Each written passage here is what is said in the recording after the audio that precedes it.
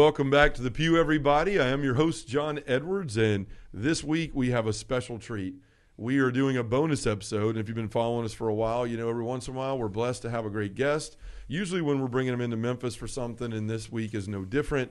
I have one of the best friends I've had in a long time in my life here today, and then Bill Donaghy's with us too. So Great intro. Great intro.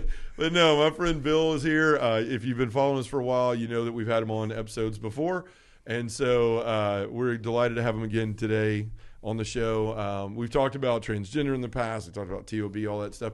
Today, we're just going to chat, see where the Lord takes it, and I'm excited to do that. So, Bill, welcome. Yeah. It's a pleasure to have you here in my home and in the studio and in Memphis again. John and Angela, behind the scenes, it is awesome to be with you. It's been 4 years, which is way too long. I love the new place. It looks great. The studio's awesome. Thank you. And I'm just thrilled to be down. Oh, man, it's awesome. The main reason I came down is just to hang out. And then, we'll give 3 talks in the morning for the parish. But let's just dude, that's my intention in all of it, right? Yeah. Is I'm thinking, all right, Guinness Stout, cigars on a Friday with Bill Donaghy. It sounds good. Let's book them. Let's do it. So it's awesome, man. It really is. It's good to see you. I mean, you have been just a blessing in my life for a long time. You and Rebecca, your whole family, just watching. Mutual, brother. Well, and I tell people all the time when they ask me, like, look, you've been in ministry for a while now. You met a lot of people. Who are some of your favorite folks and why? And you're always one of the top ones on the list. And what I tell people is when they ask me, why do you like him so much? I said, well, he pays well. But I'm just kidding. Honestly, I said, when I first met Bill, I was working with the Cardinal Studios, and I think it was the first time that I'd ever been up there for a meeting. We were at Chris's house, and somebody, I think it was Marcel Lejeune, said, hey, John's got a story, tell your story. And the next thing I know, like, Chris had this big picnic table, kind of dinner table thing, and when I looked up from crying, you were like 3 inches from my face across the table, like, continue. Yeah, I was engaged. Yeah, full on. I mean, you're just... your vulnerability and honesty and just transparency, like all the masks fell off and it was just like raw human being, and that's magnetic. It's beautiful. And it's like, you expose by sharing your story what everybody should, that at the end of the day, I'm just a broken human being and I'm looking for God's love and mercy and friendship. And so that was a great foundation, right? Yeah, I've been looking for love in all the wrong places. That's it. That's right, yeah. That's right. But what a great foundation for any relationship or friendship to start off. Yeah. But we got blessed by that. I was blessed by you. So I remember when you opened the door, I was like, that's that dude from Rise. Like, you open the door. He's taller than I thought. Either that or it's George Lucas. I'm not sure in the moment. All right now. All right. Hey, they don't see the luscious locks you have. I'm jealous, man. This is the first interview I've ever done with my ball cap on, and I feel really good. I feel like we're about to go bass fishing or something after this. Well, we might. Hey, I love to do it. I got a boat in the garage, right? Nice. A little cold, but we'll wing it. But no, I wear the hat because my bald head. I don't want to blind the audience with anything shine. with the You're shine. Like the Shekinah glory cloud. Was it shine or sheen? I'm not sure, but it's one of the two. Either one works. But no, I remember looking across that table and thinking, man, this guy is like, it's like a grenade could go off beside him and he's not going to look away from me. And at the time, I didn't know that. But after reading, I think it was some of your work and definitely some of Christopher's. And I remember specifically in Jason Everett's book, the bio he did on John Paul II. Yeah. And I know you were credited in helping with that in the credits. Editing and read through it. Yeah, it was awesome. And I remember he spent so much time talking about how John Paul II, like, if he made eye contact with you, like, you better just not move because he's coming to you. And all his handlers would get angry because they're like, we got to be somewhere in 5 minutes, and he might spend an hour with you. Especially when they tried to like hide the Eucharist from him or something in a place he'd never been. He had like a sixth sense for that. Yeah. And then he would just go and lay prostrate for like 3 hours, almost in punishing the people that tried to hide Jesus from him. But I saw that in you, and that's what I tell people back to when people say, well, who's some of your favorite people and why? I always mention you because I'm like, I don't know, other than maybe like Dr. Bob Schutz, I just don't know many people that live what they preach as well as what you do. And I know you're going to be like, stop it, and you should see me at home and all that. Angela, cut the feed. Yeah, but I'm really grateful for that. Yeah, I'm grateful for that, and please God, I mean, I hope after 20 years of dwelling in John Paul II's theology of the body and personalism, I hope something has rubbed off. Sure, but for me, like I'm very humbled by that. Yeah, Thank you. I know you are. Always a blessing. And every time we talk or you text me, it's always embarrassing affirmations. But no, please God, let it be the fruit of His His Spirit moving in me. Because I mean, what else is there? We just talked about this before, sitting on the couch in your house in there. Yeah. Like, what is this life for? What is this life about? An encounter. Yeah.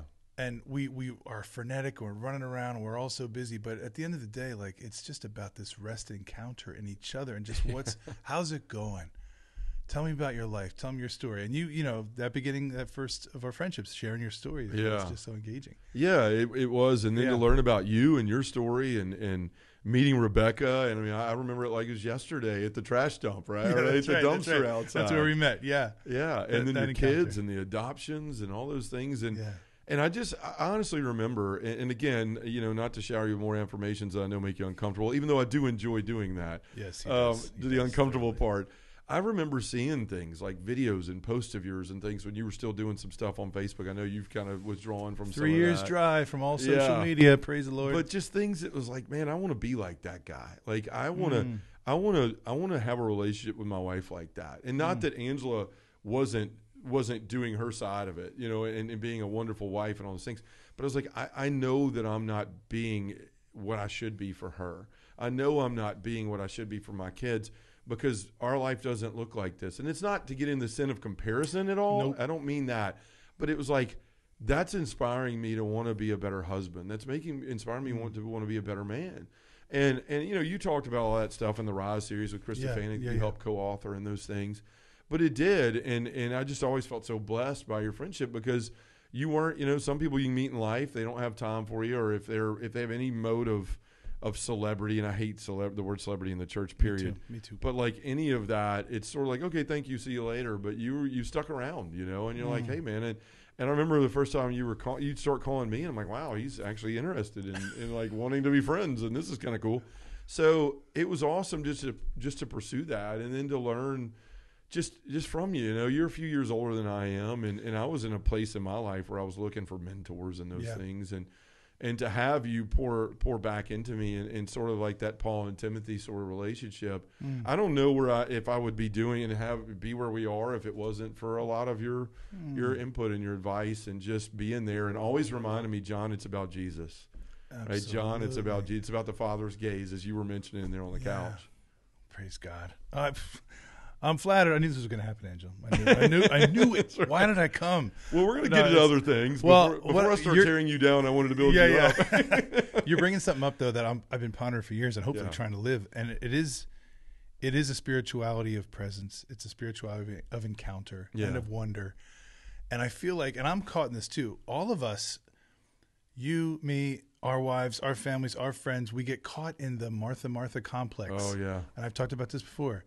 I feel like that gospel paradigm of like Mary and Martha, the whole human drama is in there, and we vacillate between the two. We think we gotta run, we gotta move, we gotta do, and it's like you actually don't. Yeah. But it's so hard to let go of that, and like I can just be, I can just rest.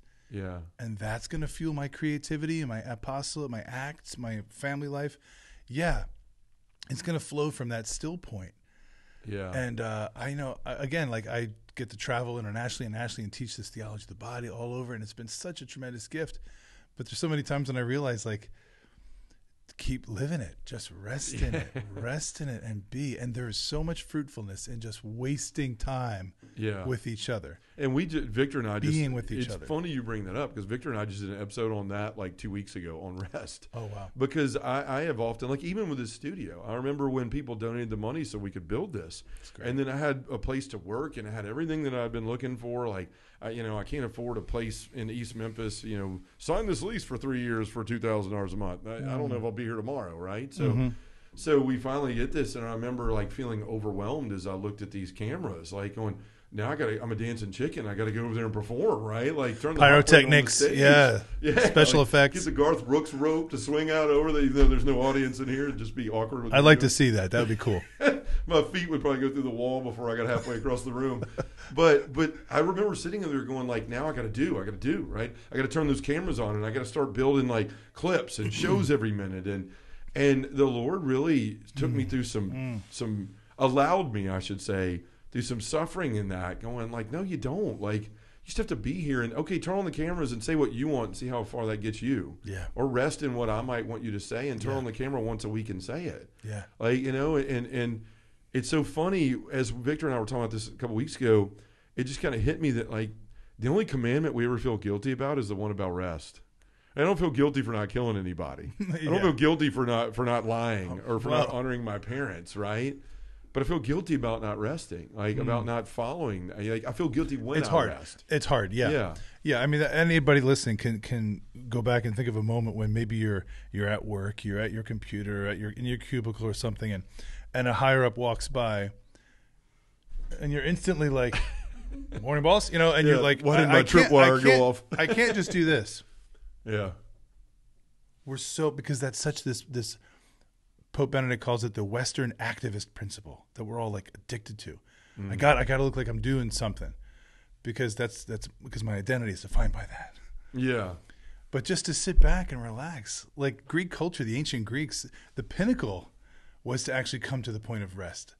Thomas Merton says that man's highest activity is in fact his rest.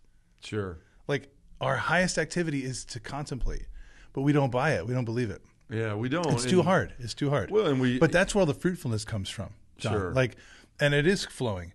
All of our fruitfulness flows from our rest, because that's where the Lord can put the seeds in. I'm building out this new course on C.S. Lewis and Tolkien. We were just talking about, right? So a 5-day retreat immersed in J.R.R. Tolkien's stories and life and C.S. Lewis's stories and his life next November, this coming November. And there's moments in their lives, I'm reading every book I can on them, and there's so many books about these guys. And there's these moments in each of their lives where it was in their rest when the Lord just dropped an inspiration, a word, an image that created their entire Chronicles of Narnia, the Lord of the Rings. It came from a moment when these Oxford professors and dons, right, they were like super scholars, when they just sat back for a moment. Tolkien was grading a paper. He came across a blank page in his student's paper, and he's like, he just like started stuff a blank page in. Sure. But in that blank page, Tolkien just sat for a moment, and he wrote, "In a hole in the ground there lived a hobbit." He didn't even know what that meant. He just spit it out, and it became The Hobbit. Oh yeah. Which morphed into The Lord of the Rings. So it was a moment of rest. C.S. Lewis, it's a great story. C.S. Lewis was he was an atheist, right? A brilliant mind, a scholar, but an atheist. Had rejected his Christianity that he grew up with in Belfast, Ireland. He's on a bus. He's got all these friends now who are Christian or Catholic. He just met Tolkien. He's on this bus in England, and he's got all the stuff in his head, but he's still in his heart. He's just like, but he's on the top of this bus, one of these double-decker buses, and he's going through English countryside. And he said, he describes it in his autobiography. He says, there was a moment where I felt like some armor on me was falling off, or I was invited to take off some sort of constricting clothing. And he said, I didn't feel pressured, but I did it. And I believed in God from that moment on. Wow. And it was 2 weeks later, he's in the sidecar of a motorcycle with his older brother, Warney. C.S. Lewis in a sidecar of a motorcycle, flying through. They're heading to a zoo somewhere outside of London. And he believes in God now. He's not a Christian yet. And he said, somehow on that country drive in the sidecar with my brother driving the motorcycle, I was a theist at the beginning of the motorcycle drive. We got to the zoo and I was a Christian. Wow. It was the space where the Lord, he let down the armor, let down the defenses, and the idea came in his restfulness. Maybe the stories are true. Yeah. Jesus is real. And all the mythologies that he loved pointed to the true mythology that became the gospel. So I'm all about this, like this space of quiet, this idea of tiring and wasting, and you don't have to keep doing, but just rest, because that's the moment when the Lord, he like gifts you. Yeah. And then you're like, whoa, and then fruitfulness comes, and some harvest of stuff that you never even thought you had in you comes out. And again, the tribute to your ministry, because it's in your quiet prayer, and I know Angela's as well, that now we have this fruitfulness. Sure, yeah, and it's. I don't think anybody's ever going to be on their deathbed if we're graced with a deathbed moment going, I wish I had turned in more reports, or I wish I had run more errands. Yeah, I should have finished those spreadsheets. Yeah, in 1987, I wish I had run more errands that day. Like nobody's going to be doing that. At the end of the day, they're going to I wish I had a better relationship with God. I wish I'd spent more time with my kids. I wish I had just played. And, you know, I've told this story a couple of times, but back when I worked for Napa and I won Salesman of the Year, I'd been on this trip and, you know, they send you this place in like Miami and it's, you know, bells and whistles and all these guys were coming up like, hey, you want to come to wherever and work for me? You want to come here because you hit these numbers? And I get back to Memphis and I was working, my territory was in North Mississippi, and oddly enough, my father, who retired from there, had come by for a minute and said hi and then went back to our farm. Well, this guy that my dad had worked with forever, he was about 73 years old, still working. Wow. He was the district's operations manager for like the Southeastern Division. And he was sitting in there, and he'd been on the trip because he won an award too. And he said, John, you know, all I'm hearing is your name about, like, would you want to run an area? Would you want to do this? You want to? And I said, you know, my family's here. My wife's family's here. I really don't have any desire to go anywhere else. And he said, you don't want to, you know, be a boss and make all this. I said, look, quite honestly, I'm a commissioned salesman. I can make as much as I can sell. So that's not an issue. But the other piece is, like, I don't want 180 people's problems that I have to fix and worry. And when I said that, I said, I'm content with what I'm doing and where I am. And I just remember he was like kind of doing something on the computer. And when I said that, he looked down and I said, are you okay, Al? And he looked back up and he goes, you know, I'm 70, whatever he was at the time. And he said, I'm flying all over the country. And I can't tell you how many times I'm sitting there closing my eyes on the plane, trying to have memories of my daughters, and I don't have any. Gosh. And it wrecked me. I was just like, I don't want, and no offense to him and the choices he made, but like, I don't want that life. You know, I don't want that life. No. Oh, you know the movies, we always watch movies and we see like, we're so inspired by them, right? We're so inspired by them. And you see these moments in people's lives, like these conversion moments or aha, awakening moments. And we're crying, we don't watch the movie, we're crying, and we go home and we blow it. Like you don't imitate what you just saw. And when you said the end of your life, right? I feel like at the end of my life, please God, right? What's going to come to me? Probably, I hope, the first touch of my kids' hands, their little feet. Yeah. You know, memories of kisses and hugs, wrestling on the carpet, wind blowing in trees, you know, sunlight coming through. Those moments where it wasn't about me. I got outside myself. Yeah. Right. Because literally this life, Peter Crave talks about it, right? It's that the whole world is a womb and we're born into a new life. Yeah. It's just, those simple encounters. All the other stuff is stuff. And it's just embodiment, encounter, taste of water, feel of wind, laughter, just like, and it sounds like a Hallmark card, right? Yeah. It's so trite, but seriously, when you're dying, that's what you're going to be thinking about, like the smell of the sea, bird song, and you're just going to be like, oh my gosh, that was amazing. Yeah, you know, I'm thinking like a Terrence Malick movie, like Tree of Life or something, where you see these flashed moments and things, and you realize like that all of eternity is contained in that right there. Yeah, that's it. Yeah. What am I? Then there's a spirit of relaxation that comes, right? Like you suddenly realize. What am I actually working for, or what am I working towards? Like, this is enough. And I feel like that's one of those gospel stories where the apostles encountered Jesus on Mount Tabor. Yeah. And then there's the amazing line where after all the glory, it says, and then Moses and Elijah disappeared, and it was Jesus alone. Yeah. Like, that's enough for me. That's right. It and is. Like, that's it. What else am I looking for? Yeah. You talk about, I know you love music. I know you love movies. I mean, we nerd out. I mean, that's one of the reasons we got to be such good friends. We're both like super nerds for Star Wars. And, you know, you're way bigger than Lord of the Rings. I'm just now getting to nerd out about that. But I was more of a Lion, Witch, in the Wardrobe and C.S. Lewis guy. Growing up, I never read The Lord of the Rings or anything until my children got into it. Because I was trying to give them something besides Harry Potter, right? Like, here, read this instead or watch this instead. But, you know, there's a song, as you were talking about all this and not missing out on the things that matter. You know, Darius Rucker that used to be in Hootie and the Blowfish. Oh, yeah. You know, he's a country singer now. And he's got a song, I don't remember what the name of it is, but the second line starts off, and he's talking about we're sitting on the front porch with his wife, and he said watching the kids making noise and dragging out toys. He said, but you're missing out on the sweet sound if all you hear is noise, right? And he's just talking about like, and it hit me because I was like, how many times have I told my kids, like, quiet down, be quiet, don't put fingerprints on the wall, don't, you know. Oh, the control. I got it too. Just be kids because they're only going to do it once. Yeah. Right? No. I need to get that song. Yeah. I'll that. send it to you. No, I'm with you there. Like, this is another thing. The Martha Mary, there's also like the control and the letting it roll. Yeah. And now, obviously, we don't want complete chaos, right? Sure. But yeah, I can get overbearing and controlling, and I'm like, why? I can wash this shirt. It's great. Thanks for making me this glittery thing. My kids know I have a thing about glitter, though. Yeah, like, I hate it too. Like, get behind me, glitter. Yeah, me too. But yeah, just like sometimes let it go. I'll be sending you a glitter bomb on your next birthday in a box, Dang. UPS box, and I'm going to have Rebecca record the whole thing. Great. No, I don't want our friendship to end, so I'll stay away from the glitter. But back to your thing about the movies, though, like I would like to step into that for a little bit because, like, when you talk, I've been wanting to talk about that stuff forever. like talking about your faith life and your encounter with God, and which is so rich and so important in the climax of everything, like, sure. right? Obviously. But I do feel like we live in such a bifurcated world where we think like, when I encountered Jesus or God, and then all the other stuff is just like, oh, what a waste of time, or I was so distracted. I'm sorry, Lord, that all those other things took me away from you. Yeah, and now it's just you, Lord.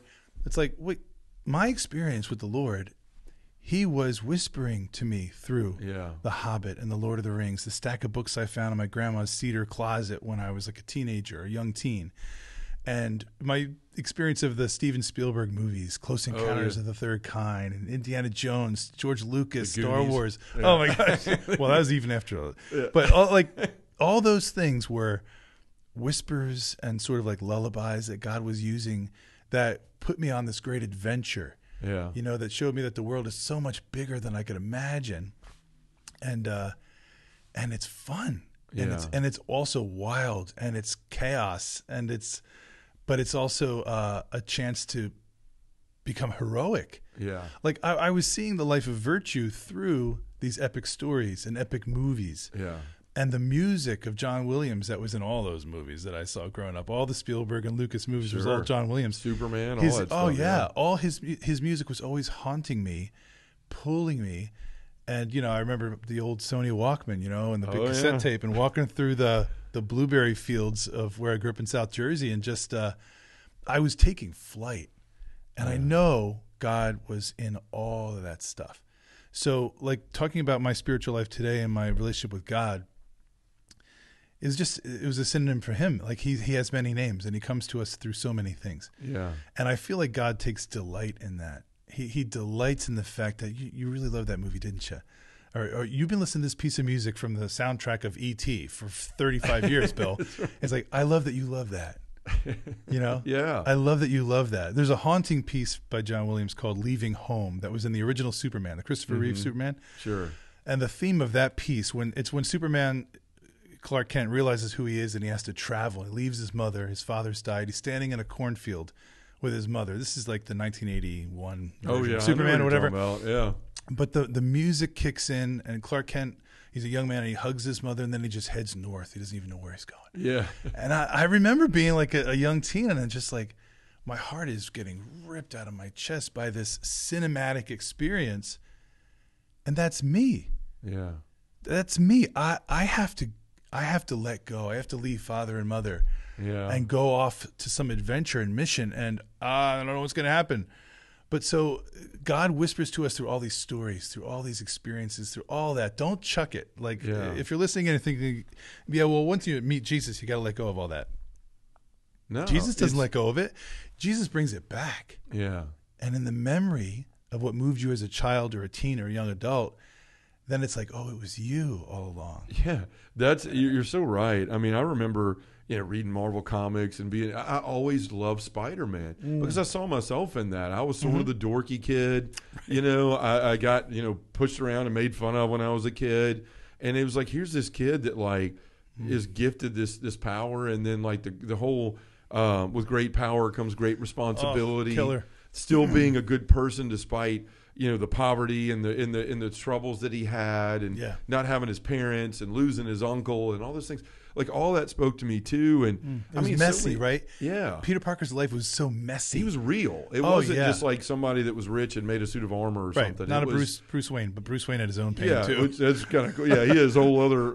He had a lot but they're messy and very human and broken and like, unresolved junk.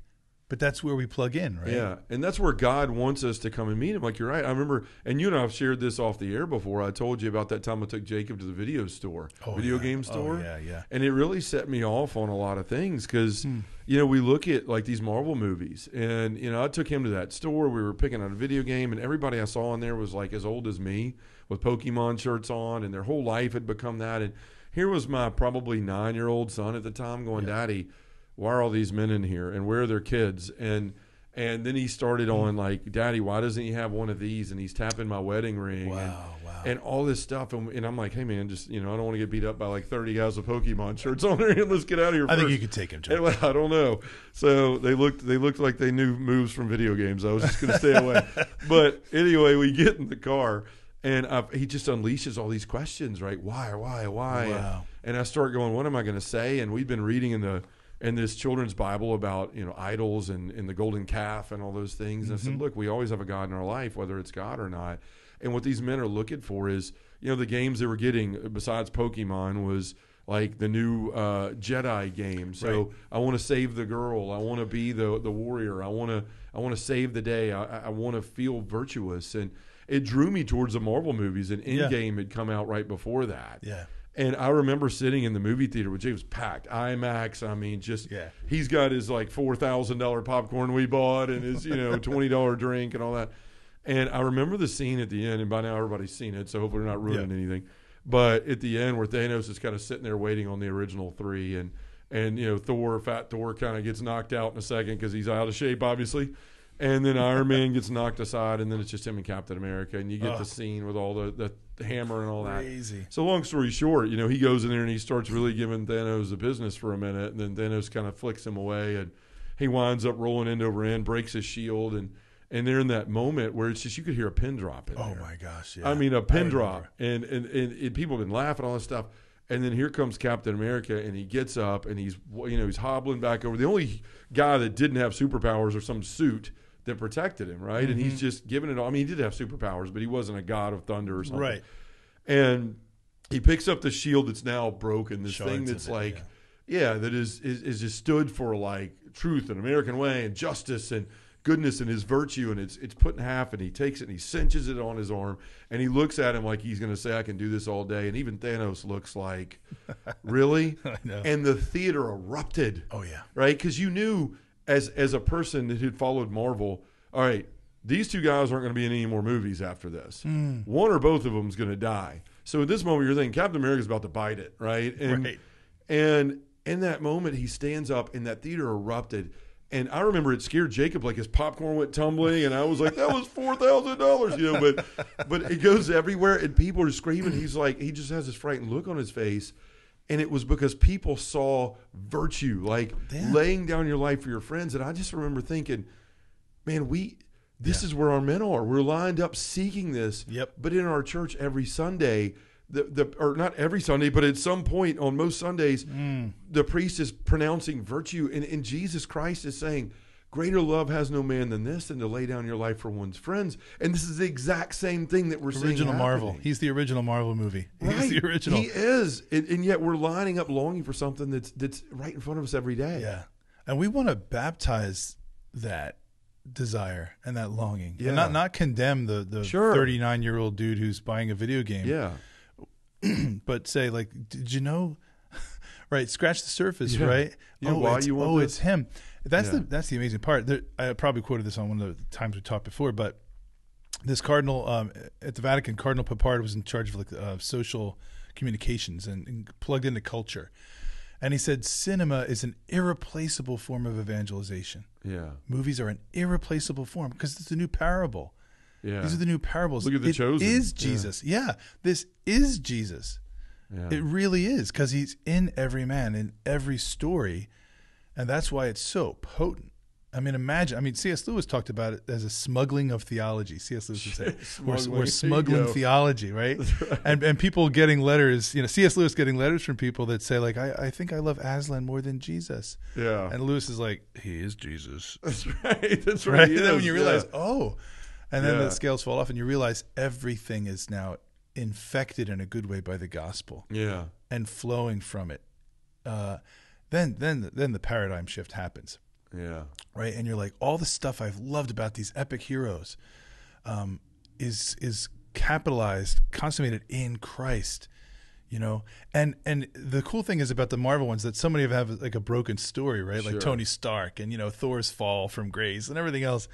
You realize like I can insert myself in there. Yeah. And this is what happens. Like we love supernatural powers because we're destined to have supernatural powers. Amen. Yeah. Like why do we dream more. about flight, Yeah. you know, and, you know, impervious to suffering and strength and the ability to see through things?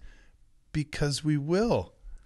That's the glorified body. Yeah. Jesus walked through walls. Jesus flew. Yeah. Jesus was transformed. Jesus could read hearts, you know, and there's a promise that, you know, we will be divinized into him. That sounds crazy and scandalous, but it's true. It's in the Bible. Sure. That we will be one with him. Right. And then that's when we put on the supernatural. Yeah. You know, as St. Paul would say. Well, yeah, that's right. Statue, right? There's a Like big we sword put on there the new man, right? Almost as tall as him. Yeah. It's a Scottish broadsword there. That's what it is, lad. Now we're going to talk Braveheart. We're going to talk Highlander. Let's transition. That's what we're getting into. Highlander was But another no, what one. you're saying there, like about the superpowers, it's interesting because I was a week or two ago, I was with Dr. Bob Schutz. We're on a plane and we were talking about this because he was talking about a men's conference thing that he was, you know, looking at doing and all this stuff.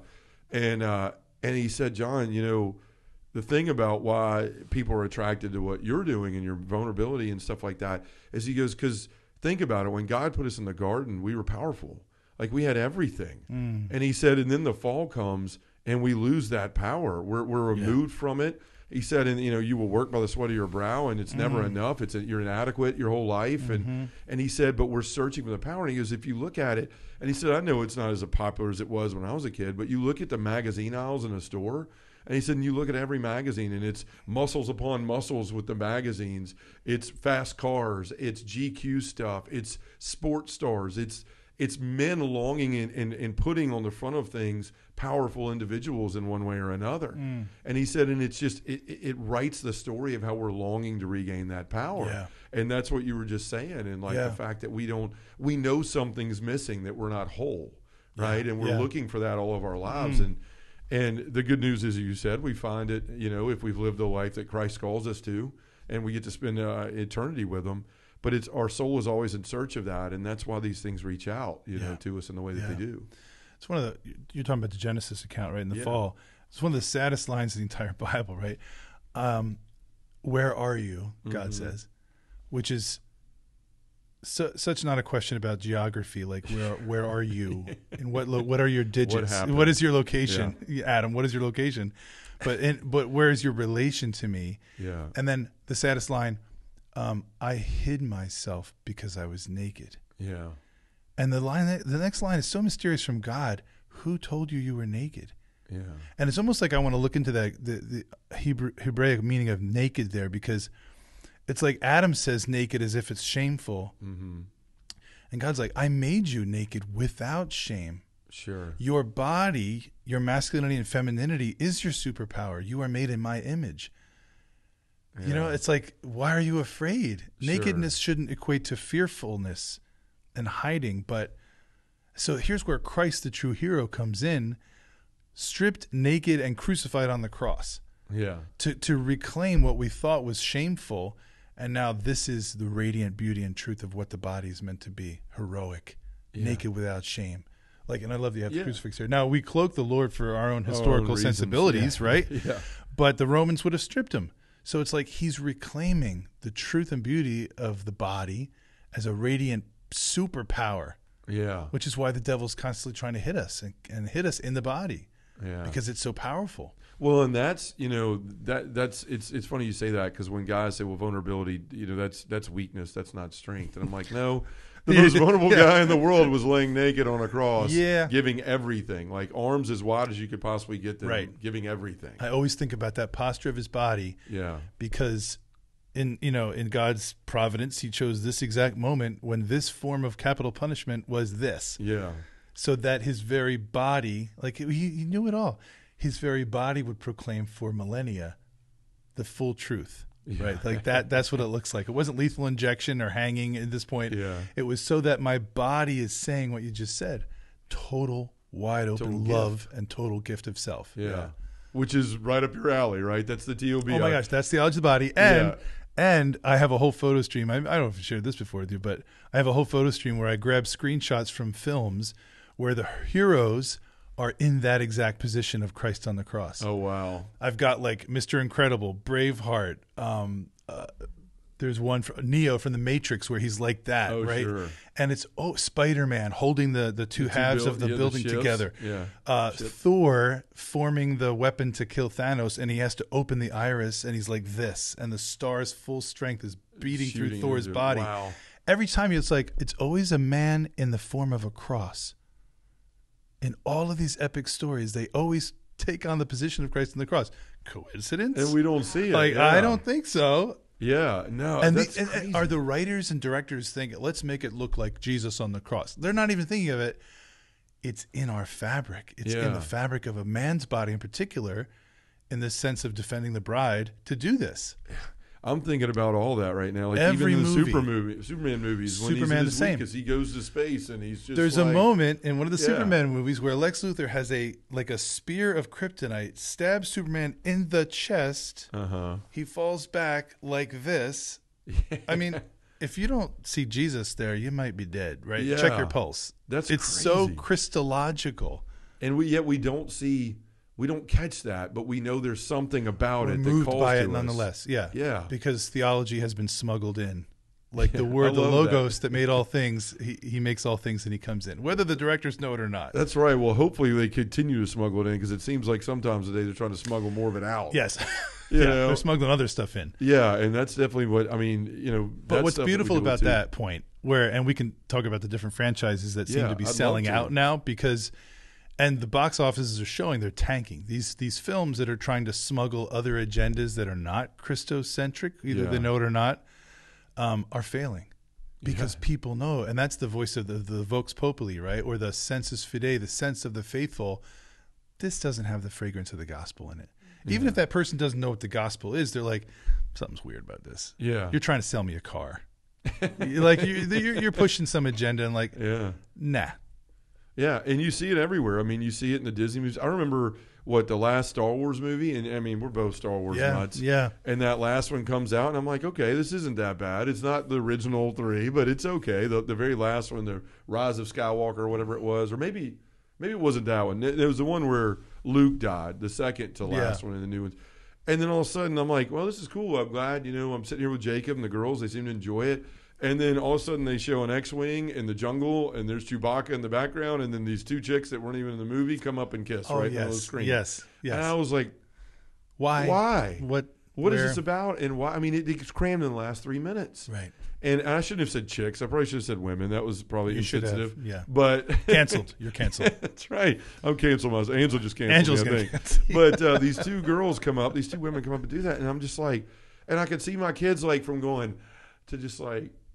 Well, this is one of the reasons why the Eternals also tanked and was the least popular of all Marvel movies, I think, because they just forced a scene like that. And it's like when you do that, you're forcing it. Sure. And it's not to be forced. Yeah. It's speak the truth, and our bodies speak a truth. Sure. Right. And when we deviate from that, the truth of what our bodies are saying, right, in the masculine and the feminine, it's not going to work. It's not going to be fruitful. Sure. It's not going to have sticking power.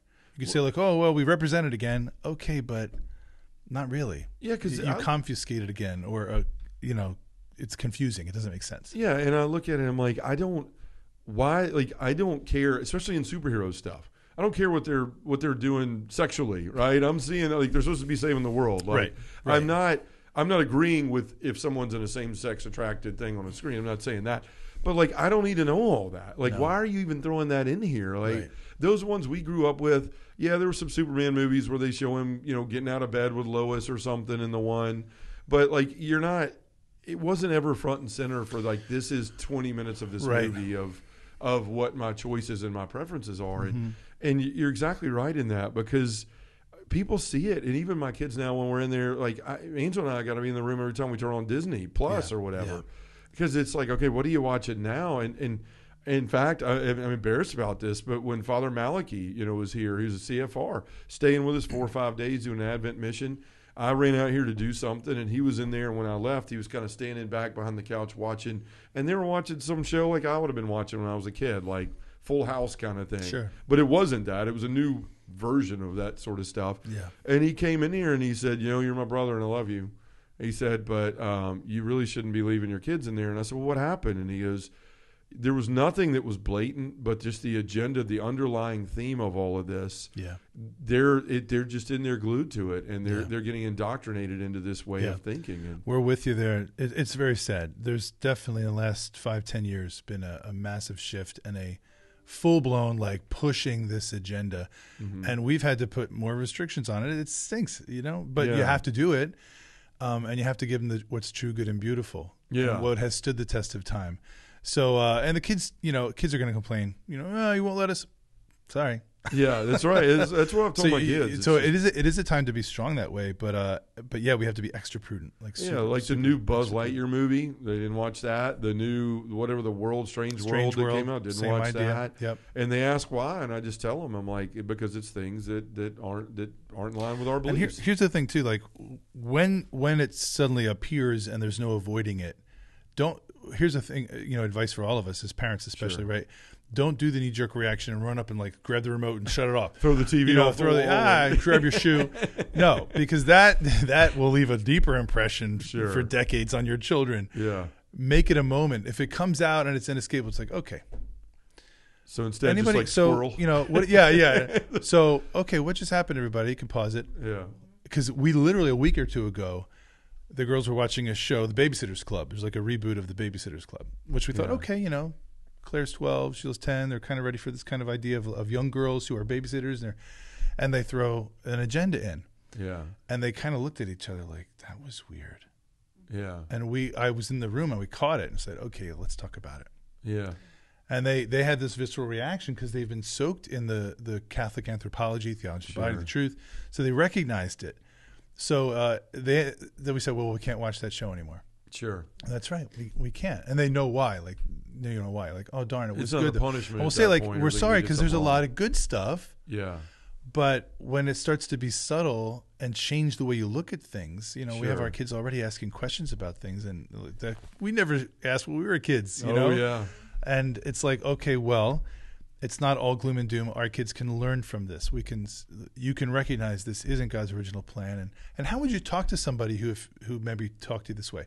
Well, we would love them, but we would want to tell them the truth. Yes. Yeah. So it becomes a teaching moment, as we say. Well, how do you? Let's talk about that for a second. Then we can jump back on movies that like influence you or whatever, Sure. and me too. But I just know there's a lot of men that come up to me. I mean, that's what I do. I speak at men's conferences, all these things, and speak at parishes, and so many men are coming up and asking, like, what do I do with all this? Like, how do I react to it?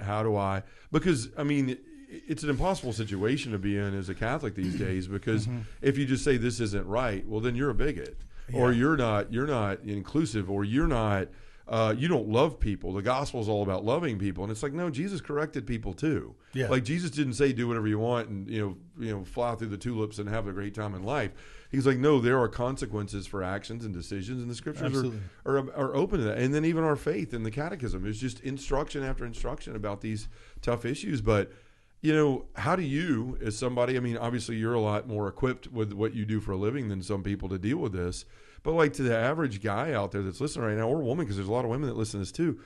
Like, what do you do when you're faced with that and somebody starts, you're a bigot, you're a this, you're a that. Like, what do you do? Yeah, I mean, right away as you're asking the question, John, I'm thinking of, I always want to press everything up against the Gospels, right? Always go back to Christ, because in seed form, everything's there. Sure. Everything. Nuclear right. war, quantum physics, whatever. I'm sure I can find that too. It's always in seed form in the Gospels. Sure. So the weeds and the wheat is what's coming up. Yeah. We are surrounded right now by weeds and wheat. Yeah. And we're in a media saturated world, so it's all over the place. So what does Jesus say? An enemy, the disciples come, an enemy has sown weeds into your field. Mm-hmm. What are we going to do? Go gouge them all out, rip them out, let them grow together. Right. There could be, and there's a translation of that word weeds. In some of the weeds, there's potentiality of actually becoming a good thing. Mm-hmm. So the idea is, okay, don't freak out and panic. Sure. Because that's, again, going to leave a worse impression of hypersensitive or too controlling. So just, okay, the weeds in the wheat. That's one thing. Yeah. And I would say that's if the thing comes at you. Like if you're at the library and all of a sudden there's drag queen story hour and you've got your kids to pick up a book and you're like, okay, how do I explain this? Weeds and wheat. Okay, well, let's talk about it. The other thing, though, is what I think we have to be more. So that's kind of reactive. Sure. Proactively, this entertainment industry that is exploding, there's 5,000 channels and 6 million shows now kids can watch. None of it's necessary. Yeah. Amen. We don't need any of it. Like literally any of it. Sure. So if you've started and now you have to siphon it off and close the faucet, that's going to be hard. Yeah. But if you haven't, if you have young ones, don't open up that floodgate. Okay, you don't need any of it. You can entertain yourself in other ways that are more creative, plugged into the natural rhythms of nature, right? Teaching kids how to fish, get them outside, hiking, recognizing trees and birds, and immersing kids more in actual embodied experiences in the world always trumps screens. Sure. And will then put them in the catechism of creation. Then they're like, oh, I see how it works. You know, seed falls to earth in the soil and brings forth new life. The masculine and feminine dynamic is in all creation. And the true diversity of God's creatures is so beautiful. Yeah. So they get that catechism of creation, that's going to have more sticking power, right? Yeah. But if it's always the digital babysitter and we're plugging in, then I'm sorry, like it's going to overwhelm. It is a tsunami. Sure. It's an absolute tsunami. So we give the kids some time, but, you know, we make sure that it's something that's not going to be detrimental. And, you know, it's hard. To that second point, it's insane. The amount of entertainment, like we're killing ourselves with it. There's just too much. Yeah. So just be strong in saying, no, this isn't necessary. And, you know, there might be some complaining, but let's do something else. And then they get that infectious bug of like, I love doing that other thing, you know, where it's a more embodied experience of whatever, sports or hiking or adventure or just creativity. Our kids, they love to do the role play stuff and the, you know, all that. And they're so creative. It's just like, let that flourish. Keep doing that. Yeah, because that's the thing. I mean, most kids, when they're given that option, they enjoy it. Like they want to be out there playing and running. And that's what I'll tell my kids. I'm like, look, when I was a kid, I had a Nintendo and I played for a little bit, but then most of my time was outside playing basketball. Like that's where I went to deal with my problems. If I was struggling, if I was stressed out, I went out there and I shot hoops for hours. Right. And just was in my own thoughts and always felt better because I was out there doing something instead of just zombieing a screen and seeing things that even make me feel worse because I don't look like that person. I don't have what that person has. I don't, you know what I mean? Yeah. And that's what all these shows are trying to get you to buy into the glitz and the glamour of things. When the kids are creative, now we're talking about kids maybe who are much, younger. Sure. But when they're creative, again, that's an embodied experience. Yeah. And what we should do as parents is like, when they say like, look, mommy, look, daddy, we got to look. Yeah. We can't, because if we're like, oh, that's really cute, honey. Yeah. Oh, that's great. Do as I say, not as I do. Yeah, trust me, that leaves a mark. Sure. And you just blew it all out of the water. Like, so if they say, look, mommy, look, daddy, look. Yeah. And like, wow, that is so cool. That's so creative. Wow, look what you made. Yeah. But if we're always doing the side peripheral glance while we're staring at a phone, well, yeah, that's what they're going to remember. Yeah, monkey see, monkey do. I always thought that was the dumbest thing that ever, like, never to disrespect my dad or anything, but like, I hated that do as I say, not as I do. Even as a kid, I'm like, that's the dumbest thing ever. Like, you're my hero. Like, you wear a cape. I want to do everything you do. Right. Like, I want to be just like you. And you're telling me not to be and telling me to make choices. I pick at my dad now because as a kid, he used to make me eat everything. He's like, you eat that, you eat that. My dad will not eat anything. Like, I'm like, really? You're not going to trust? Nope, I don't want to. I don't like it. And I'm like, my whole life you made me eat everything. It's just funny how somebody is raised that way. But you make a wonderful point. It's like I have guys that come up to me all the time and say, I paid, $250,000 for my kids to be in Catholic school and they didn't come out Catholic. I'm like, dude, it's not an easy bake oven, right? Yeah, like it's not. You got to live it. And supplement. It's a dance. We're all involved in it. Yeah. If the people it's hard, man. We're, and you've said this so many times to me, like we're the image of God in our kids' lives. Like you really are. And I love that line from The Crow, another movie. It's a weird movie, but like where Brandon Lee says, mother is the word of God on a child's heart. Whoa. And it's like, because this woman was her daughter was a teen and she was running the streets and all that stuff. Her mother was a heroin addict. And so he shows up with superpower and squeezes her arm right after she had shot up, and the heroin comes out of her arm. Wow. And she sort of sobers up in the moment, and he looks at her and he says, "Mother is the word of God on a child's lips." And it really is. Like, we have to realize that if we want this life for our kids and for others, then we've got to live it ourselves. Yeah. It's very theology of the body, what Yeah, you're saying. that's In other right. words, like, we are all embodied, and all knowledge comes to us through our senses, through our bodies. Sure. So you have to embody all the things you're saying with your words that are spiritual truths. They have to take flesh. Yeah. The word has to take flesh. That's how it sticks. If it doesn't, or if it's contracepted or contradicted, Sure. it's so damaging. It is. Like, already my kids have the bug of, because everybody's phones everywhere, and they'll see something, they'll experience something, or, Dad, take a picture. I'm like, I don't have my phone right now. Look at it. Yeah, and like I don't have my phone right now. That is a great point. I was in Jacksonville a couple weeks ago, and it was the night that LeBron James broke the scoring record. Oh, yeah. I was with the Catholic Talk Show guys, so they were all watching it. Oh, We were wow. at the priest house, Father Pagano, and we were staying up late. I had like a 3 a.m. flight. It was ridiculous. But the next morning, I get on the plane, and I'm pulling up my phone, and there on social media was LeBron James hitting this shot where he breaks the all-time record, and everybody in the crowd had a phone they were looking at it through. Everyone. There was, I think, maybe one guy, and then people circled him and pointed out and said, "This is how life used to be." Oh, my But gosh. everybody literally, instead of experiencing the moment, I want to have a picture of the moment. Like, It's just- I don't want to be in it fully. I want to be able to show people I was there. And it's like, no, just be there. Like, you missed like something that people will always say, "I was there when this happened," but you saw it through your phone. Like, you were physically in the room. It's just that like, kills me. Yeah, It just kills me. yeah, like it's I remember going to a conference one time, and all of the people are in there watching the conference, and you're feeling the spirit move and all this stuff, and then there's all these other people watching on TV in a building across the parking lot. You're like, "What are you doing? Why are you in here?" Like, you can't feel the spirit in here. And I know people have their choices and their tendencies, but like, Yeah. I'm just like, you're missing out on it. There's amazing things that can be communicated through. Well, I mean, we're talking about movies too, which Yeah. are on screens. Sure. But you just have to figure out the balance here. That's what's important, Yeah. and what trumps what. There's a great, let me quote a movie to make my point. The Secret Life of Walter Mitty with I Ben thought you were going to Stiller. say Pets. I've seen that. No. Nah. You do have little kids. The Secret Life of Walter Mitty is a remake of an older film, and it's Ben Stiller and Sean Yeah, I Penn are in remember it. that, yeah. Oh, it is a great movie about adventure and identity, finding yourself, getting beyond your fears. I love this movie. Great soundtrack too. But there's a moment where Ben Stiller's character goes on this epic journey to like the Himalayas or something, or Tibet, and he finally finds Sean Penn is this wildlife photographer. Yeah. And there's the moment when he's trying to catch the snow leopard. This, you never see this thing in the wild. And there's so the climactic movie, really, the moment is they're on the top of the mountain and they see the snow leopard, and Sean Penn's got his camera all set up, and he doesn't record it. Wow. And Ben Stiller's like, "Aren't you gonna?" He's like, "Nah.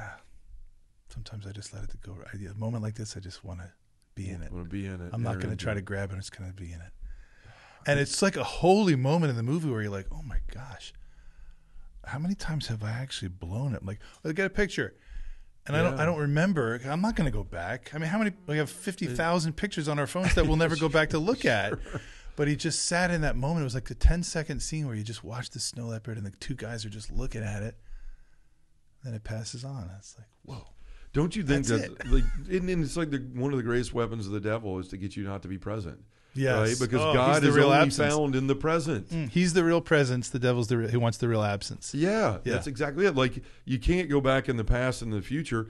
God is now and in that moment. And when we feel drawn into that, what does the devil do? The alarms go off and he starts, squirrel and all these things like you're talking about, right? Like, he wants you to chase your tail like a dog and go back to putting your head down and just doing the same thing instead of being present in that moment. Can I just underscore this Please. point? And I'm going back to C.S. Lewis because my head's in there because I'm building out this new course. In the Screw Tape Letters, which is C.S. Lewis's book about, the senior devil writing letters to a junior devil about how to take us out. The Screw Tape, yeah. Screw Tape writes to Wormwood about how to take us out and tempt us, and it's a brilliant book. C.S. Lewis would say when he finished writing, though, he had to go like take a shower with his brain because he put himself in the mind of the enemy, which was Yeah. But there's a scene where there's a guy, Screwtape's writing about a client he once had that he almost lost. He said he was sitting in the British Museum of Art or whatever, and there was a moment where he could tell the enemy, who's God, put a thought in his head. And I quickly got in. Screwtape says, I quickly got in and said, it's probably time you had some lunch.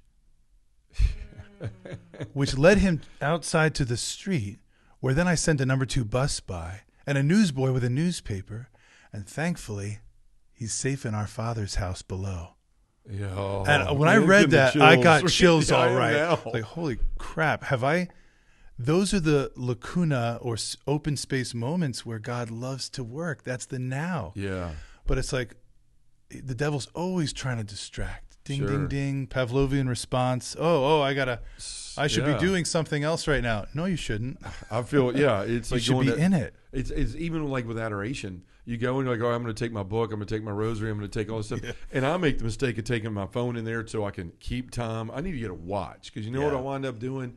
I wind up looking at my phone, saying prayers on my phone, doing whatever, and then I leave. You go down that, and I realize I was in front of our Lord for an hour. I never looked at him for more than 2 minutes. Oh man, I hear you. Like, and it's something we all struggle with, but it's the importance of the now and the presence, and I just, that is the one thing that keeps me up at night. Is even in the ministry work and being gone and stuff like that. Am I going to look back at my life and look at the moments I missed that God put in front of me with my children, with my wife, with other people, because I was simply too caught up in all these other distractions. Yeah, it's hard. I'm with you. It's the balancing. Like, there's moments where he's using all these things to come to us. He comes to us all the time through all these things. Yeah. But I think the point is when he comes to us, be it through a powerful scene in a film or a piece of music that we hear or something we see outside or something from our children, the thing is, like, when it comes, be alert and awake and stay. Yeah. And so appreciate how do you notice? How do you do that? Let's start with that for a second. I feel like, we talk about, I'm doing this new podcast with Father Patrick Schultz, a good friend from Cleveland. Yeah, so we the TOB Institute YouTube channel. Okay. So every Tuesday a new episode drops called The Way of Wonder. Okay. And it's Father Patrick and I. Language, the drops there. Drops. Yeah, we call it like #wow Way of Wonder. What's your wow moment? But each week, Father Patrick and I surprise each other. We don't tell each other what we're going to reveal. It might be a poem, piece of music, a painting. We've been mostly doing paintings and art for over the centuries. So we just splash it up on the screen with each other and like, whoa, and we give a second to get hit by it. Sure. But the thing is, like, we talk about a spirituality of wonder means interruptibility. You have to have the ability to allow yourself to be interrupted. Okay, so interruptibility is really important. Affectivity, allow yourself to be moved by. So let yourself be halted. Okay, don't just like, I don't have time for that. Let yourself be interrupted, and then let yourself be moved by it. Yeah. Take a deep breath. And it's like this: speak, Lord, your servant is listening. Amen. So if you say that like hundreds of times a day, any second you can just take a deep breath and say, speak, Lord, your servant is listening. Even like sometimes if my little kid's screaming or losing it or whatever happens, or I'm in a store ordering a sandwich and I hear a piece of music and I'm just like, I never heard that before. Speak, Lord, your servant is listening. Yeah. And just don't be afraid to tarry for a minute. I mean, come on, you got a minute. Sure. And just say, what are you saying right now? Interruptibility, affectivity, right? And this is all couched in a culture of silence too. Yeah. Quiet. So, with these phones, there is a great update now where you can slide and hit do not disturb. Sure. Yeah. And you won't get all your dings and whistles and pop-ups. You can just hit do not disturb. Maybe have a time each day. I don't know. Depends on what you're doing. But maybe you can bracket out an hour or two. Sure. And just say, nope. And no phone alerts. And just let me be a little bit more present to what's going on now. And again, it's back to the seed in the soil. Like if my shields are always up, back to C.S. Lewis, if my suit of armor is always on, nothing's getting in. Yeah. But I'm a little bit more like this. Receptive. Yeah.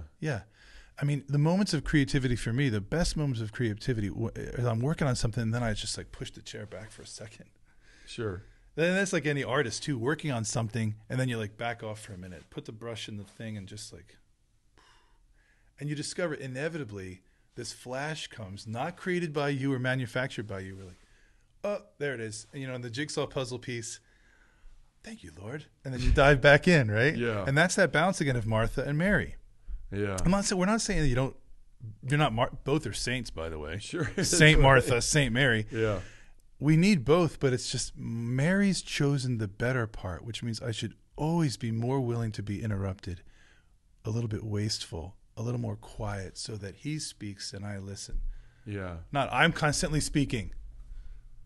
Yeah, that's a good that's point where we too. always blow it. Yeah. Yeah, and that's and for guys, we've got to quit being afraid to get hit in the feels. Like Yes, it's really what it is. Oh man, I is, cried. oh no, that's making me feel funny, so I'm just going to ignore that. Or I love those moments, man. Yeah. You got to let it pierce your and heart. I know when you have them because a lot of times you send me what it is. Like the other day, you sent me that wilderness song, or you send me a picture of that's a something, good one.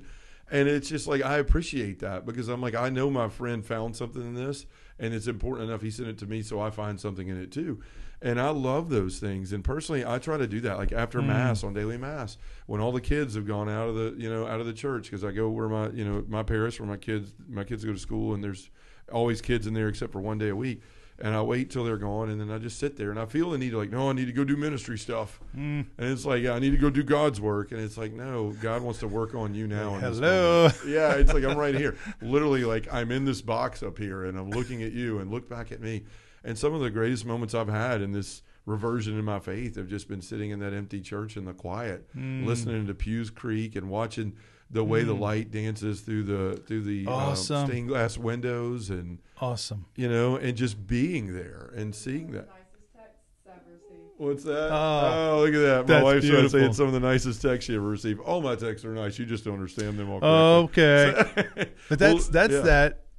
that this word that I'm hooked on these days is this lacuna. I referenced it a few minutes ago, but lacuna is a word that means the space between things. Uh-huh. It might be the quietness in a song where there's a crescendo and then it's just, and then it goes back in like that. That space, the lacuna between, is where all the action is. Yeah. And if we don't make space for it, there's no action. Right. It's just frenetic activity, but that's not fruitful action. So you're talking about Lacuna Matata. Ooh. All right, I'm going to do a Weird Al Yankovic on that song. That's good. Well, look, I want to know something now before we, as we come to the end here in a little bit. Yeah. So we've been talking movies, we've been talking culture, we've been talking about things, songs, all those things. I want you to give, and I'll try to think of some too for myself, but like some of your like top 3 movie scenes that have affected you and why. Maybe book scenes and then song. Oh, man. Okay. Well, there's some that just instantly pop right up. So Sure. I mentioned it was probably 1981 or so, 1982, Christopher Reeves. I was very young. Maybe it was mid-'80s when I really got it. But the standing in that cornfield or wheat field and hearing the music of John Williams and young Clark Kent realizing, I have to go now. I have to leave all this and go. That still haunts me. Yeah. Beautiful. There's a moment. When did E.T. come out? 1982, 83? 3 or 82. So I'm a teenager again. Yeah. Watching E.T. And, E.T. dies. Sure. And he's in the freezer and he's zipped up and Elliot's just, he's crying. And then he sees the glow of the heart and he realizes, he's alive. And then they rush him out of that room and the geranium blossoms back into life. Do you remember that moment where the geranium, I burst into tears. I was like 13 or whatever. I forget what I was. I was like, oh, what's happening? The resurrection. Yeah. I just got rocked by the resurrection, which is real, but I just saw it in a movie. Yeah. I cried. I saw that movie when I was a teenager, I think 3 times. I cried all 3 times. And I just like, what is going on inside me when that geranium blossoms again? And it's like, he's back. Yeah. That has always stuck with me. And this is another crazy one. This is Indiana Jones' Temple of Doom. Okay. So this is later now. Indiana Jones. The heart ripping out. No, not that. Yeah. I remember seeing that as a kid going, I don't want to watch this anymore. That was actually pretty bad. But in the opening scene of Indiana Jones' Temple of Doom, they're in Shanghai or something, and there's this crazy epic, beginning. Was, and there's Short Round. Short Round, yeah. his little helper guy. Yeah. But there's a character, and I don't even remember his name. It's literally like a 12-second scene. Sure. But he's the waiter that shows up to help Indiana like get this jewel back or something. And apparently there's a backstory with this guy who's here for 30 seconds, but he was like Indiana Jones's helper and he ends up getting shot, the young guy, and he collapses in Indiana Jones's arms.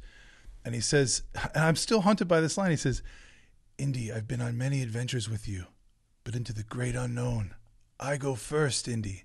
And he dies. I'm a teenager watching this. I'm like, what? The unknown mystery. Yeah. I go first, and he dies. So there's moments in films like that opened up everything for me. Wow. Raiders of the Lost Ark is another one. I could keep going here. Sure, yeah. The moment where the Ark is opened at the end, right? And the Nazis are defeated, and it's all swirling around, and Indiana says to Marion, "Close your eyes, keep your eyes shut." And the cosmic battle swirling, and then it all clears, and the stars appear, and it's quiet, and they open their eyes. And you realize the divine just broke in. Sure. And here's this archaeologist who you don't know what he believes, right? But he something just happened. I can remember distinctly walking out of the parking lot after seeing that movie with my family and looking up at the stars because it was late at night. And I was just like, oh my gosh. And I still couldn't say Jesus is Lord. I mean, I was a Catholic, but I went to Sunday Mass, but I was just like, something's real. Something's different now. Yeah. No, I had some of those same things too. I mean, some of them were older, like Indiana Jones and the Last Crusade. Yeah. Oh, that was well done. I loved when the whole scene with the knight at the end and where he's walking across the chasm and he has to just have a leap of faith. Walk by faith, leap of faith. Those were awesome. But for me, I remember A New Hope in Star Wars, just this longing that there was more. Like Luke sitting there and he's constantly fighting. Like, I don't want to be here. I don't want to be here. Like, I want to be a good son, but also there's something else out there. Yep. And that scene where he's standing there in that purple sky and the two moons and he's looking up and knowing my future's out there. Yeah. And then when Obi-Wan and him find the what do you call them? The Jawas machine, and it's all shot up the stormtroopers, and he says, "I want to follow you to Alderaan, and I want to become a Jedi like my father before me."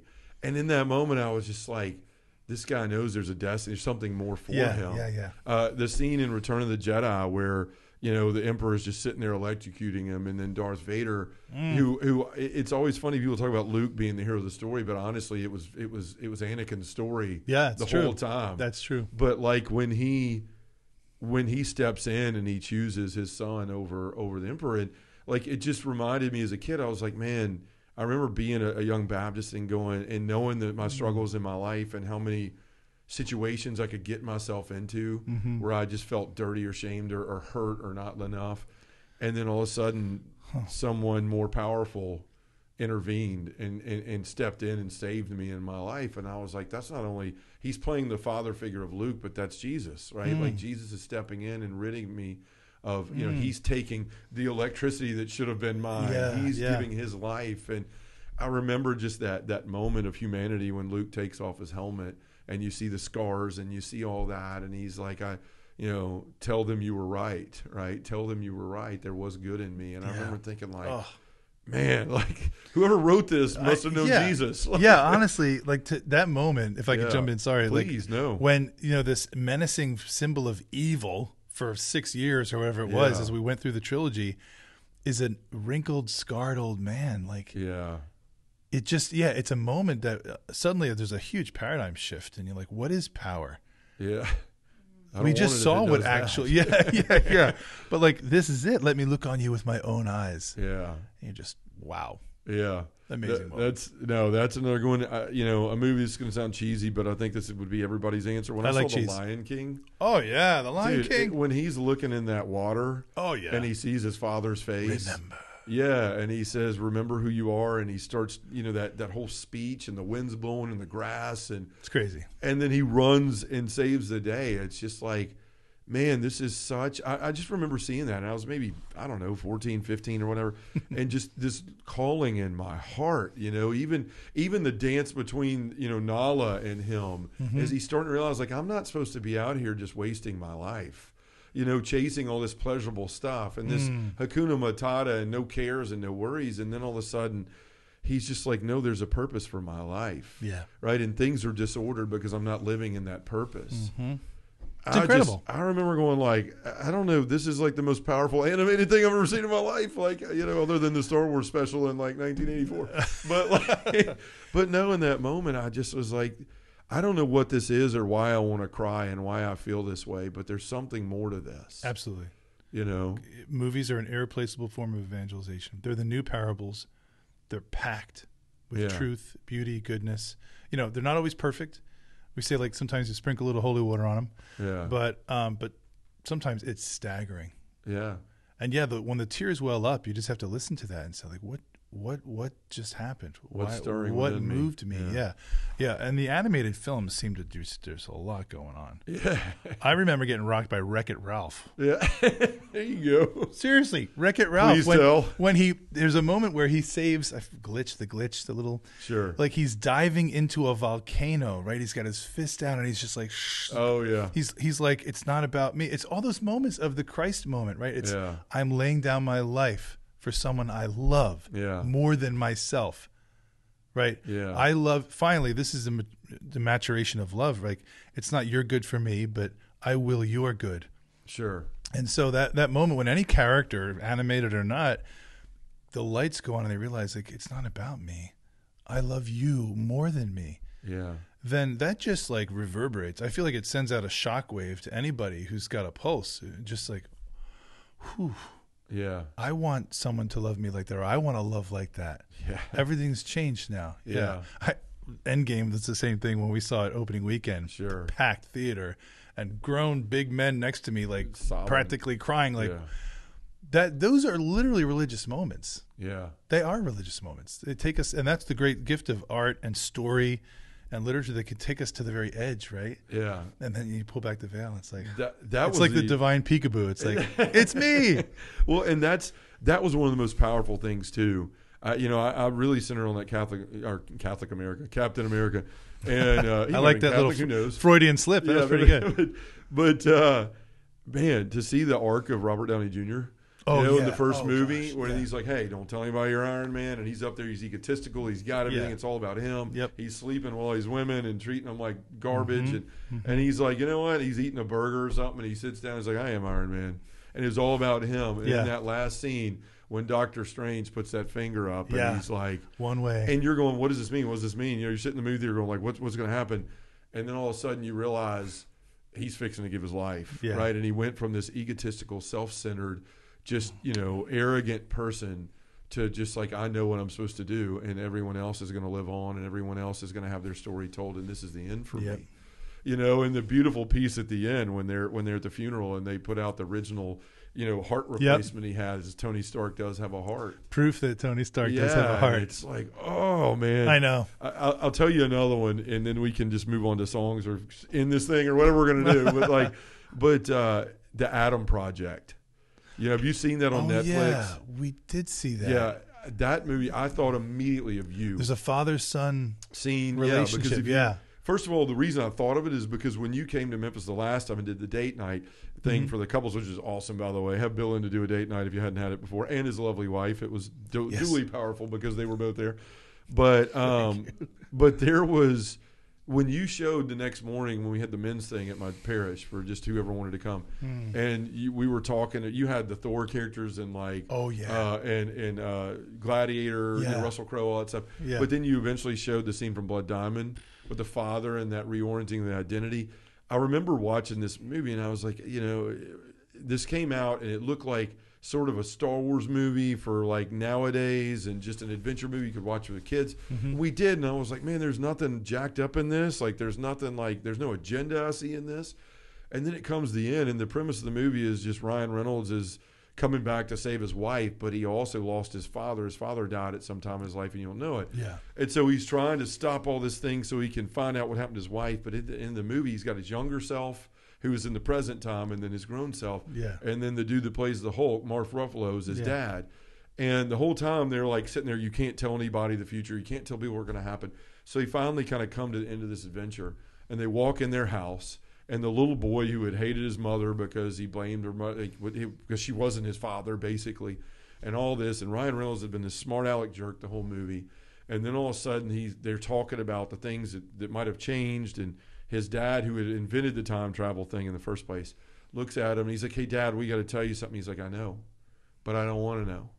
He's like, "What do you mean?" He's like, I know, but I knew there's another reason you're here. And he looks at me, he's like, "Look, I need you to hear something." Yeah. And Ryan Reynolds, who had just been this like bravado, nothing harms me, I'm tough, all this stuff, shot the whole movie, and he's like, no big deal. Yeah. And then all of a sudden, his dad looks at him and he's like, "I love you. You're my son." And he's like, "Dad, I don't." And he goes, "No, I love you. You're my boy. I love you." And he looks at me, his dad, I know. He's, "No, I don't think you do." He grabs him by the face and he looks at him. He goes, "I don't think you do." Yeah. And he says, "I love you. I will always come here." And he grabs him, and then the little boy version of himself, I'm getting chills. I know, right? Comes in there and they're hugging each other. And as it slowly pans down the body to show the kid, you see them hugging, and Ron Reynolds is crying, and his dad says, "Don't carry this around anymore." Yeah. Don't carry this. Dude, I want to cry right now. It's just like, that's God. Yeah. Right? With all our junk and all of our mess and everything we've ever done wrong in our life. Yep. And we sit there and we think like, he doesn't love us and he doesn't look at us and he doesn't see us. And when he grabs that son by the face and he's like, "Look, I know you're hurt and all this stuff. I'm not fooled by all of this. I love you." "No, you don't." I know. No, you don't. I don't think you do." Yeah.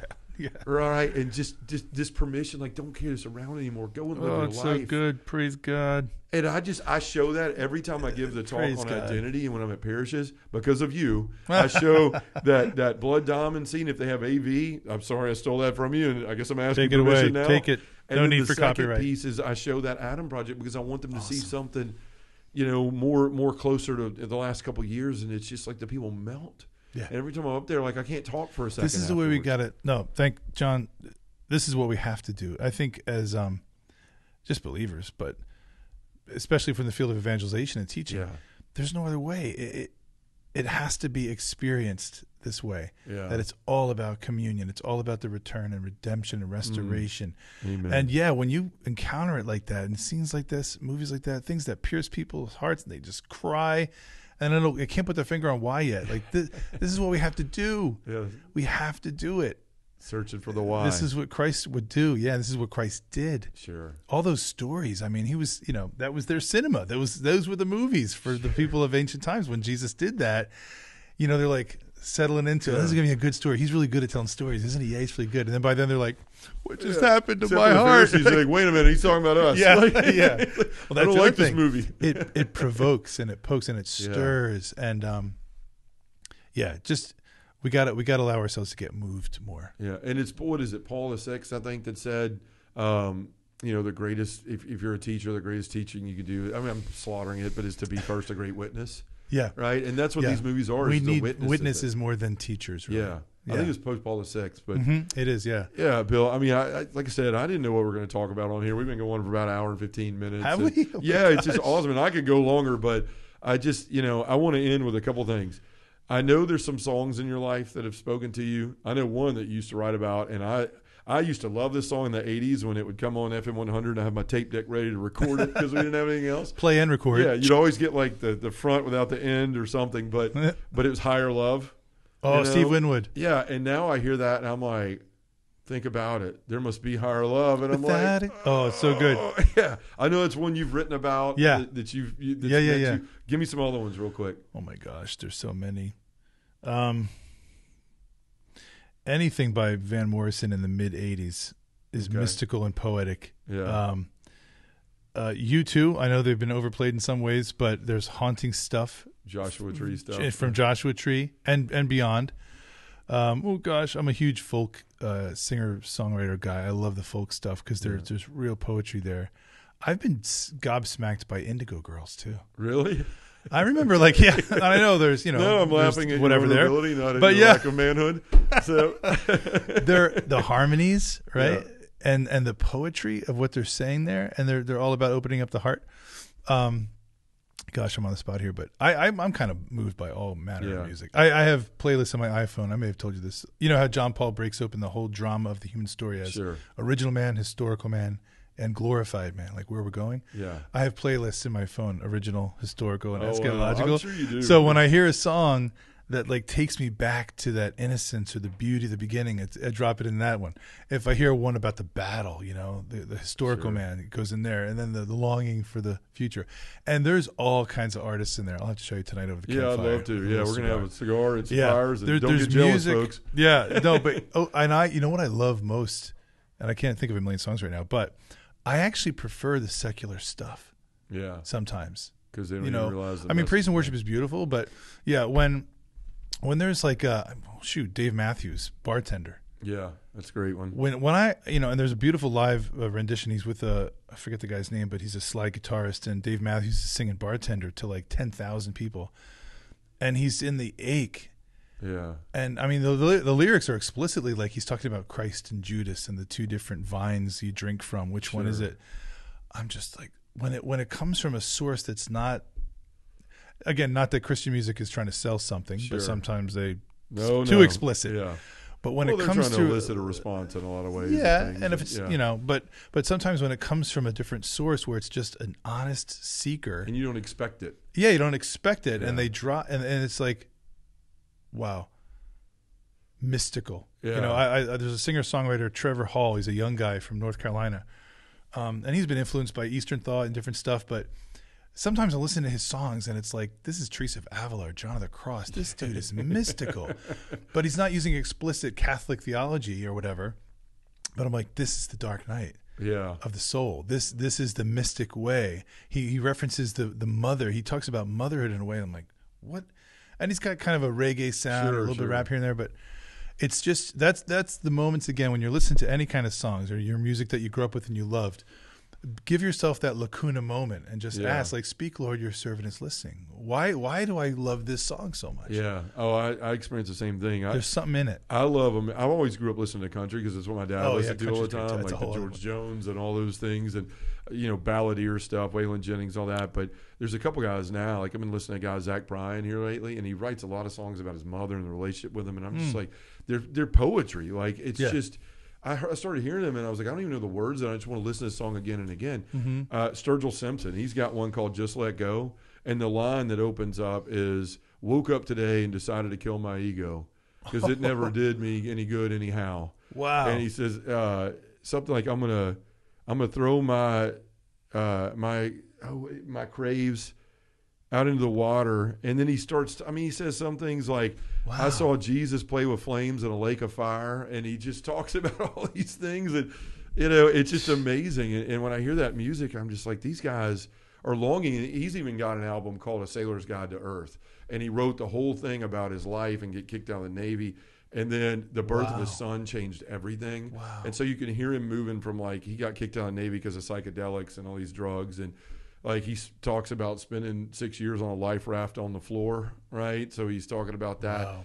But then his son's born, and he goes into these just beautiful songs, and he's like starts to singing about life to his son. Mm-hmm. And the last one's called All Around You, and he talks about God in it the entire time. Wow. And it's just, I find those things, and I'm like, to your point, sometimes you can feel guilty because you're not listening to, like, Good Father or something, like on repeat constantly. Right, Matt Maher, Yeah, that's right. And Lord, I Need You or something like that.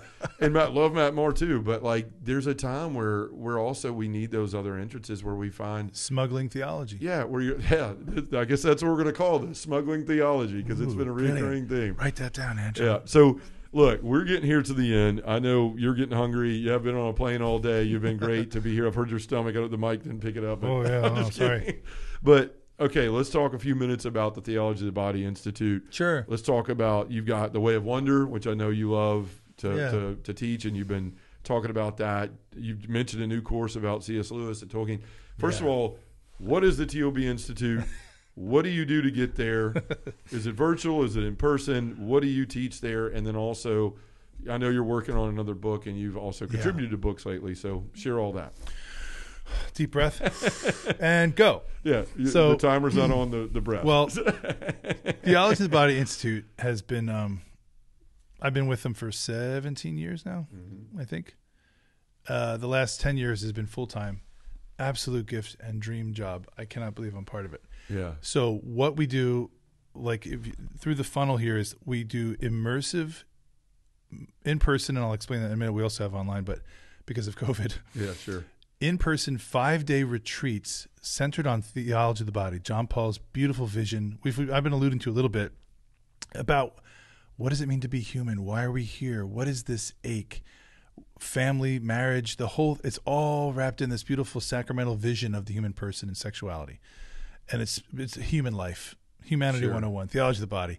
So we do a host, probably close to coming on a dozen different courses with different faculty. I teach a few courses. Christopher West does. We have Jen Settle, Dr. Janet Smith, Dr. John Haas, Father Koopman just taught Catholic sexual ethics with us. We had Dr. Peter Crave teach for us the philosophy of John Paul II.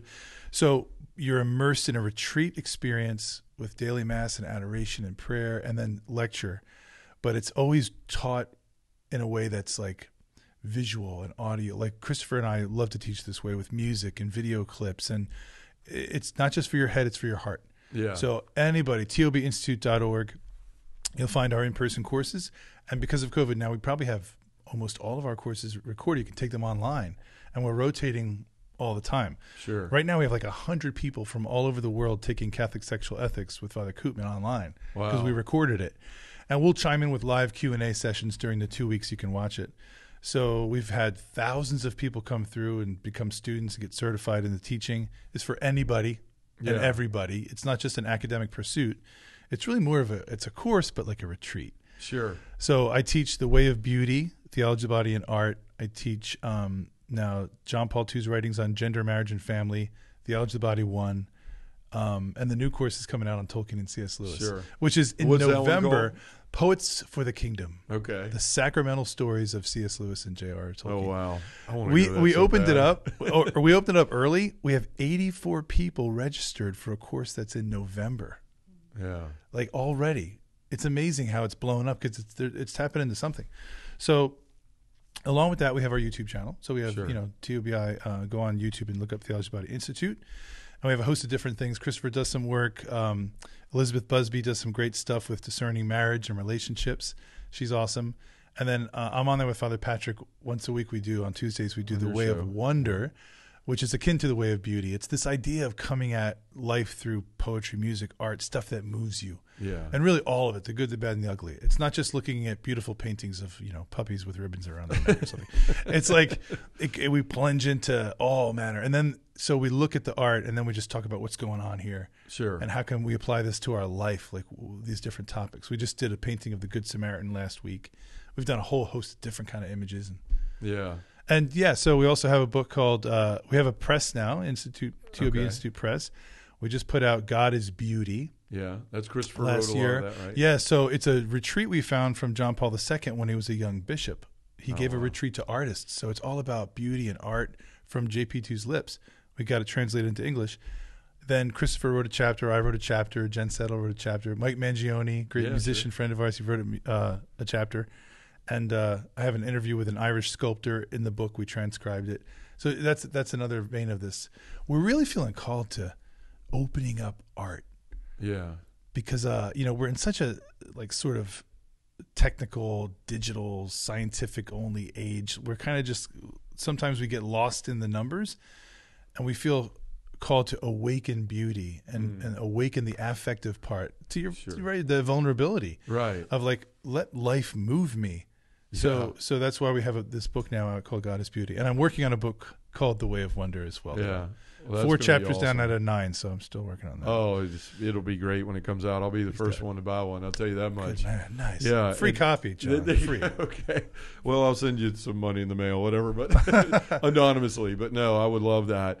Bill, you do great work. And I, like I said in the beginning, and I wasn't trying to get sappy, man. You're like one of my favorite people in my life. Every time we're talking, it's a blessing.